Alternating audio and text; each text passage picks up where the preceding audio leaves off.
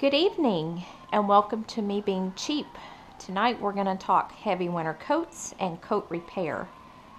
This is an important subject right now because this weekend we have had temperatures such as -5 degrees. So I'm going to talk to you about some simple repairs on your coat to keep them functional and show you why it's important. So let's look at the price of a new coat.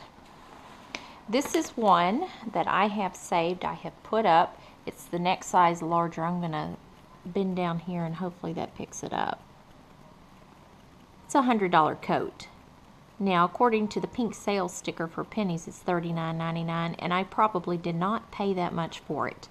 But when it gets very cold, you really do need these parkas, and we do go skiing from time to time, so it's nice for that too. So if I had to go out and buy a brand new coat, and if I paid full price for it, we're looking at $100. Not that I would pay full price for a coat, but coats are not cheap. All right, so let's take a look at the repair needed on this one first.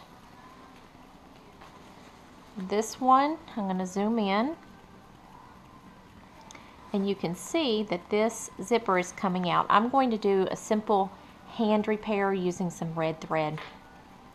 This one, the material is actually ripped, and I'm going to use some fusible webbing with the iron and stick that down, and then once that's stuck down, I'm going to sew it. So I will check back in with you later.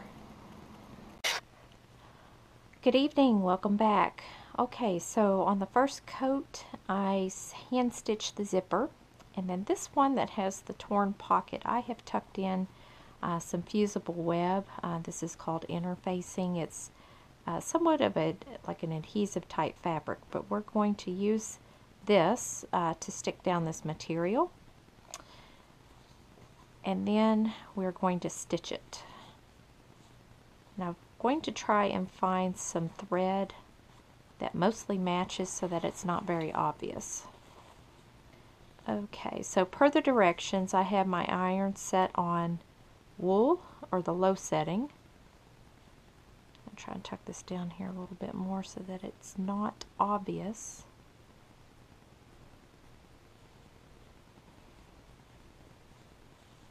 All right.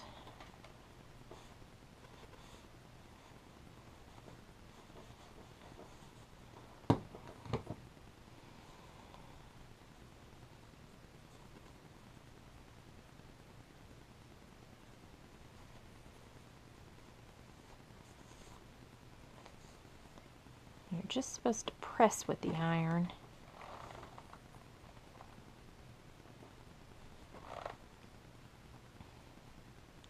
And who knows how old this interfacing is. I just need it to stick down long enough to where I can get this stitched without everything moving around.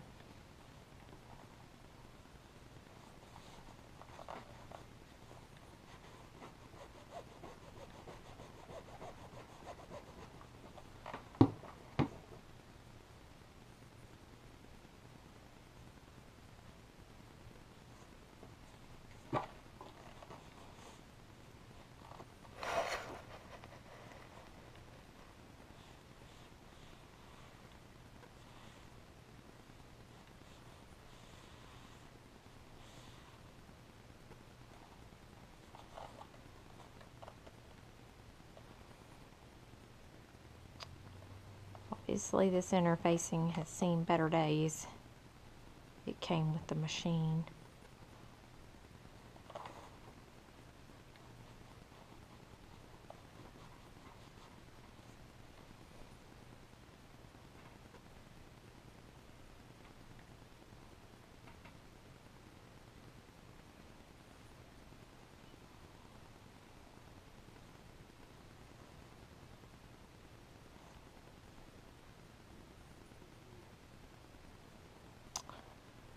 Alright, that's not perfect, but it'll do the job for now.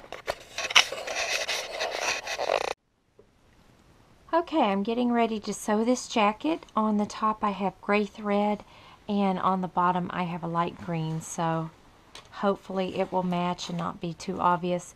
I had a darker gray thread, but I don't know if you can tell, this thread is very coarse and it just was not working right. So we're going to have to go with a lighter gray, and the repair may be a little obvious, but that's okay.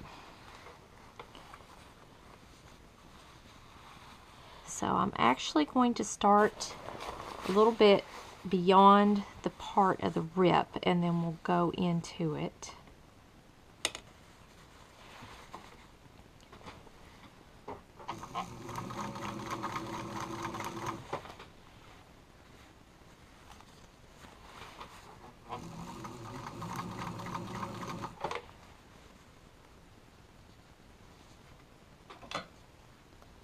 A little piece of that white interfacing that's showing. Let's see if we can clip that off.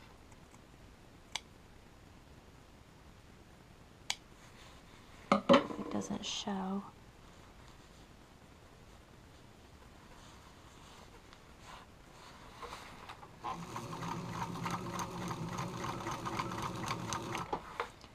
Okay, now we want to make sure this part is folded in properly.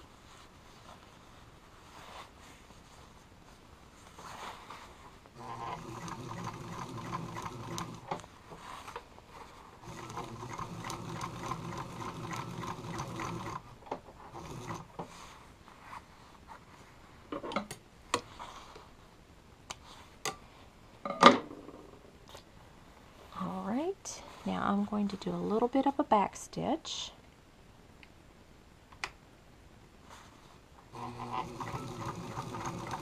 Kind of reinforce that pocket.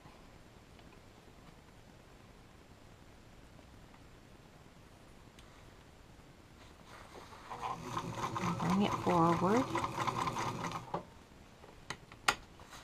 Now we're going to spin the coat around.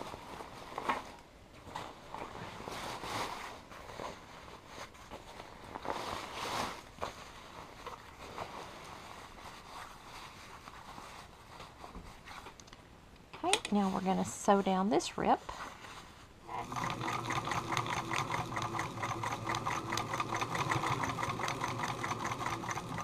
And we're going to go beyond the part that it's ripped. Go ahead and reverse.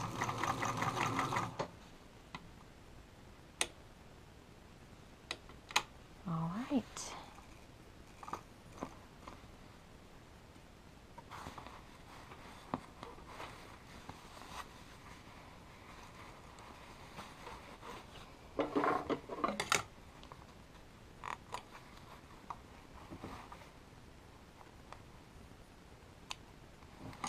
Okay, let's take a look. So this is what we have the rip looks like on the front, and again, this would have been better if I could have used the darker thread, but so be it. And then this is what we have on the inside.